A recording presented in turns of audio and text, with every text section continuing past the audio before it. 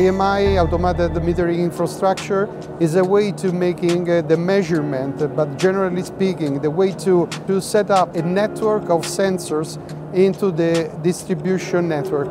Some of the meters that have been deployed in Europe, this specifically has a double channel of communication, is dual management, more than 85 million meters that have been already deployed and installed worldwide.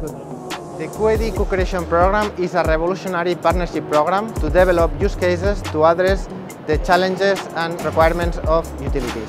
At ENLIT, we have started to discuss several new use cases that could be implemented under the program, and we hope that several utilities will join us very soon.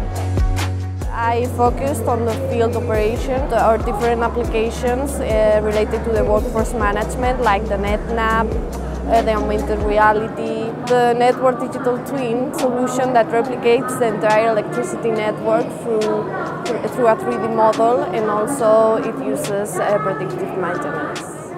Gridspertise aims to make your grid more digital, more reliable, more sustainable and more innovative with cutting-edge solutions that can digitalize your systems.